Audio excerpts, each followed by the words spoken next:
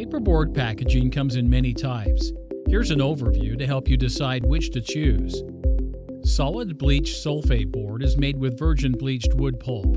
The white interior is great for a clean look that makes your product pop.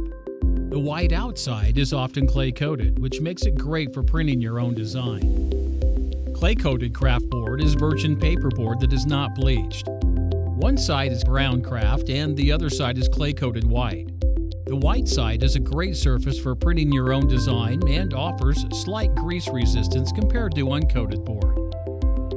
Clay-coated newsboard is made with 100% recycled paperboard, so it is a great, environmentally friendly option. One side is clay-coated white for printability, and the other side has a gray tone. It is also a more economical option. Craft board is unbleached virgin paperboard that is brown throughout. The brown color is often associated with a natural, rustic, or home-baked look. Uncoated recycled board is usually brown.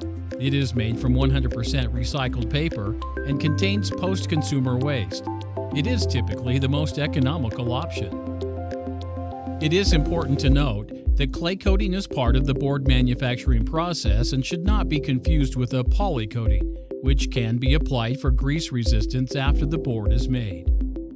Paperboard is a highly recyclable and compostable resource, making it an environmentally friendly option.